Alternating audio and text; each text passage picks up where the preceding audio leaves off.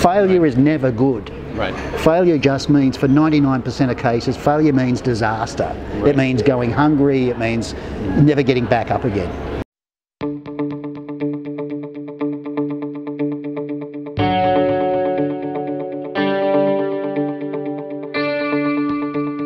Welcome back, everybody. Richard Baker here, Collective Responsibility, here with Dave McCaughan.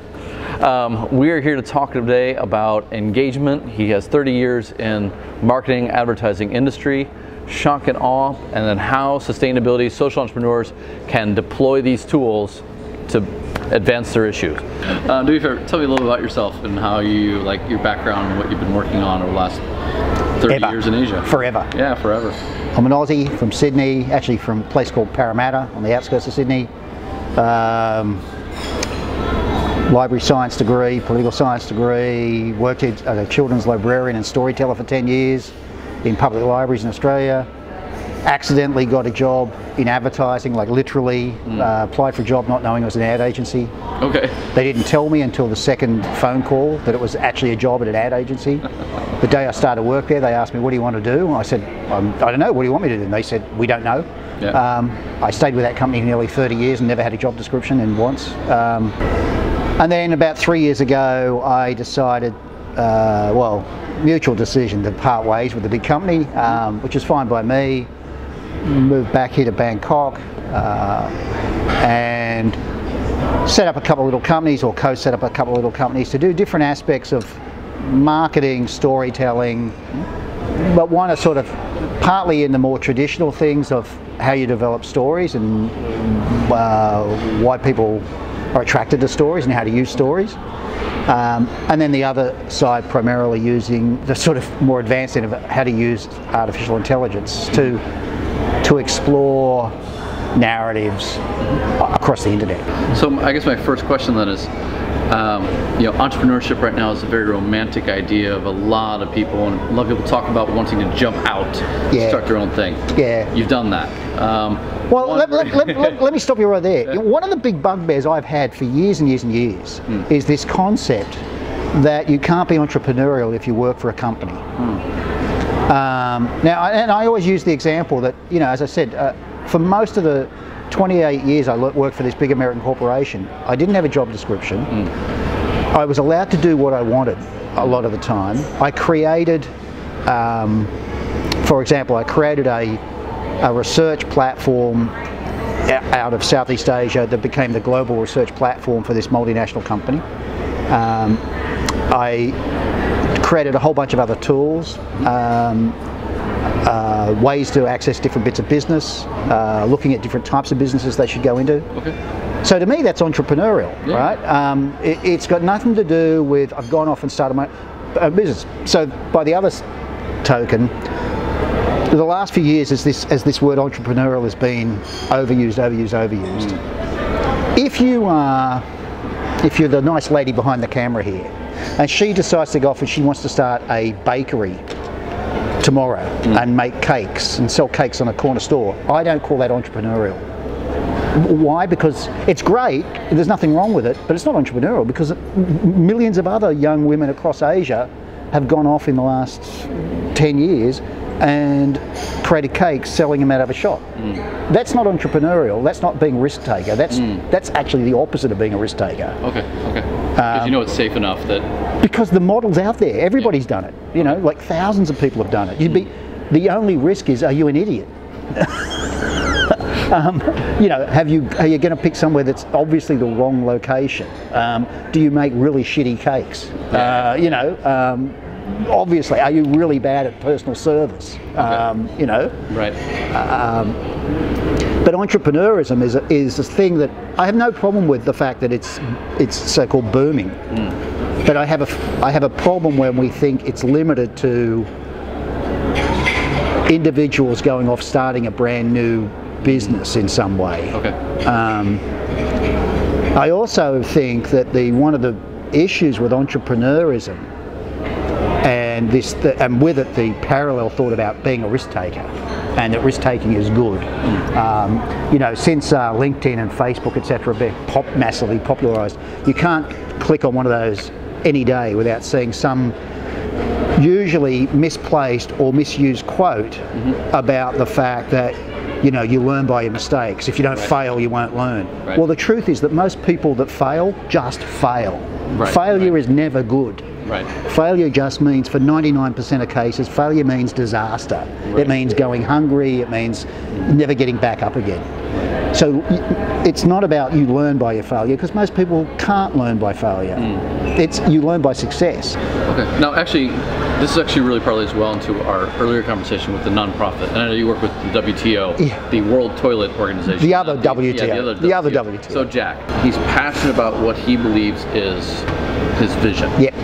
How do these entrepreneurs create that message, or better align to, like, what's the process they should go through? I mean, living in the world, we talked about, before we went on camera, we talked about the way societies have changed, the urbanisation, the desire to move into the middle class. The defining technology of middle classness is a flushing indoor toilet, not a mobile phone. Very true. As somebody pointed out to me in some research I did with newly urbanised families a number of years ago, she said, look, my cousins up in the village living basically wooden grass shacks. They have colour television. Some of them have refrigerators. Some of them have mobile phones. Some of them have microwaves. If you can steal electricity from the highway, you can run those things.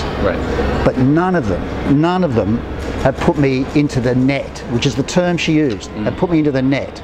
And the net was the sewerage system. Because that's the defining technology of urbanisation. It's the defining technology of modern life. One of the things I struggle with is helping people from outside help what's going on, with understanding what's going on locally. So what you just mentioned, most Westerners, let's just call it most US, they have no idea what it means to be without public toilets. Like, if you got to use the loo, you've got a mall, something, like you're in your car, like, you know, you've got, how do you talk to that group differently than you do to, say, the local population who I mean, they really understand the problem. Some of them are looking for solutions, some of them are willing to act on them. That's a whole different story. But if you need the Western side to empathize, have compassion. Well, you know, one of the things is you do things like the toilet run, which we've started doing, or the WTO started running in more developed cities in different parts of the world as well. That's a one-off little goofy thing that, if you're lucky, you're going to get a photo in, you know, a couple of things and stuff like that, right? You're not going to get, this is not going to be the ice bucket challenge and take over the world. But I think what you do is, one of the things you have to do is, it's like shock and awe. So, and I'll give you the example. If you're in America, Western Europe, Australia, developed, you know, the developed Western world, most of those countries have got an ageing population crisis. Maybe not quite at the level of Japan, but if you're Italy, my wife's Italian, she has 3 living aunts who are all in their late 80s, early 90s, right, in Italy. You know, one of the things you do is you raise awareness, like guys our age will have, ourselves or our wives will have parents who are in their 80s and 90s. And almost invariably, everybody in their 50s today, or 60s, has at least one parent still alive, or one in-law parent still alive, right? And you know, when you get to your 70s and your 80s, right, I mean, you can watch it. People basically judge where they're going to go by the availability of toilets. They do, right? Talk to anybody in these big cities, in any big developed Western city, and you talk to anybody in their 80s about where do they normally go, what's their normal routine during the week, and I can guarantee you they know where every toilet is. Around that. That they normally, you know, I go to this mall once on a Thursday to do shopping, and I can tell you where the toilets are. I like to go for a beer with my old buddies 3 nights a week, but you know, that pub's got a toilet and it's easy to get into, whatever. So what you do is take it away.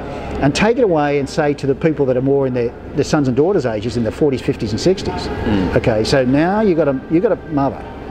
She's 80, she's a nice lady, but she's never going to have access to a public toilet again. Holy shit, what are you going to do with that? Where are they going to go? So connecting on a day-to-day personal level is... Everyone's personal, right? Shock and awe always comes down to the things that really, really worry us. What I find with a lot of social issues and environmental, like the people you're helping, you can bring this message to, you can talk about the benefits, the impact. Sure. Then you have to switch tack. You have to go find donors or governments or average Twitter users to click into your message. As someone who's spent 30 years in that messaging, like, how difficult is that? And then what are some things that social entrepreneurs who have a small team, like, how should they tackle that? Or how? Shock and awe. Okay. If you think about the big brands of the world, okay, yes, of course, now we take them for granted, and that's because they spend massive amounts of money to keep themselves in your face, right? But you go back in history to most of the big brands that we associate with. What made them successful in the first place? They didn't have massive TV spends or massive, you know, putting every time you clicked on your Facebook page there was an ad running beside it for your favourite beer, right? Most of these things were because, you know, at some point they did something, or they had a line, or they had an angle that within the relative space of the world they were playing in created attention. And the truth is, those sorts of ads and campaigns, they can't help but get at people, right? Now they don't get at everybody, because, you know, the truth is there's hard-hearted people, there's people that don't care, but there's going to be a large enough lump of people quite often that sort of say that one photo alone will shock and awe people into it. How do you keep attention? Do you use crying babies, or do you use happy teenagers who've benefited from the process of 12, and that's 15, what I meant. right? Yeah, so you're right. That's quite often the shock and awe has to be done in different ways. The truth is, we've had the crying babies thing since Biafra in the 70s, right? Literally since Biafra in the 70s. And yes, you can still do it in slightly different photographic ways or whatever, and you can have whatever. But the truth is that for most of us, it's sort of like a background noise that we've been seeing our whole life. But you're right, then the shock and awe becomes personalisation. So, you know, we start to see some things where it's, in today's world, a bit like you're doing, you know, you create YouTube type messages, films, whatever, that are about people's experiences. Social media is very tough, right? Because it's moving so fast. It's not just shock and awe, it's like a consistent shock and awe. So how do you, like... So here's the thing. ALS, the Ice Bucket Challenge, right? Really great, obviously had a huge impact. Raised $60 million. Raised $60 million. You know, obviously being in the business I'm in for the next year, the number of companies, nothing to do with ALS, nothing to do with disease or charities, the number of FMCG companies, the companies say, no, we need an ALS Ice Bucket type campaign. Yeah, don't be ridiculous. It's a bit of a fluke, right? I mean, it is a bit of a fluke to be that successful with these things. What do you think made it work? If you break it down. I think sometimes it helps that there's not much else going on. Okay, so, you know, quite obviously, if it was in the middle of the Trump madness, you know, YouTube and everything else is full of that, right? You know, if it's in the middle of what's his name up in North Korea going off again, the world gets distracted. You know, if you're in the middle of summer, and especially in the US, and there's not anything really big going on, that helps. Okay, so timing helps. What else is happening around you, it helps. Like, and you probably had 10, 15, 100 ideas.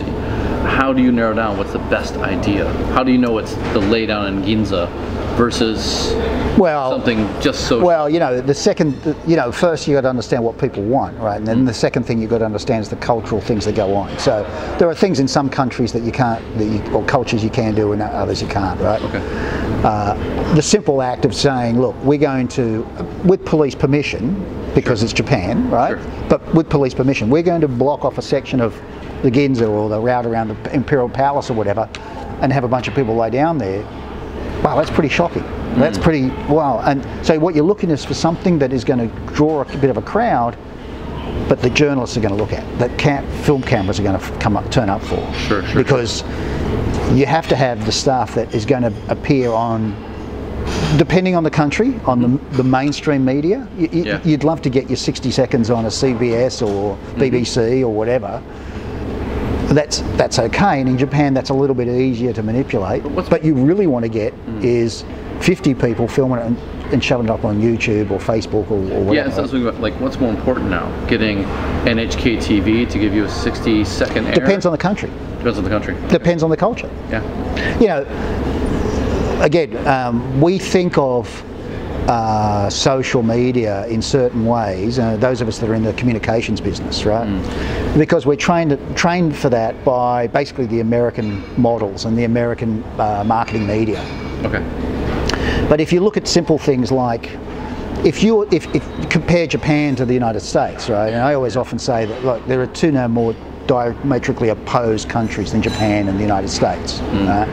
And in so many ways. But if you look at it this way, in a survey that was done a couple of years ago of mothers in about, I think we did it in about 30 countries around the world. We asked 1,000 mothers a bunch of questions, right, in each country. One of the questions was, okay, when you think about your toddler, your infant, what's the best source of information if you're going to be buying goods, food, clothes, whatever, for your infant? Now, not surprisingly, number one just about everywhere was your mother. So if you're a new mother, you ask your mother, right? Older sisters, best friends. So people you physically really know and you've known for years and years and years, okay? Now, of course, things like blogs come up very high everywhere. But the difference between Japan and America was, one of the highest scoring things in Japan was broadcast television. Interesting. Why? Because it's the #1 social media in Japan. Why is it the #1 social media? Because Japan is a collectivist country. Everything is based on everybody else doing it. So if you see it as on broadcast television, it's a safe bet. If I see it's on a blog, well, I'm not too sure how many people have seen that blog. Interesting. Right? So you got to know your market. You've got to know what matters to people, the culture that's going on, and what will work.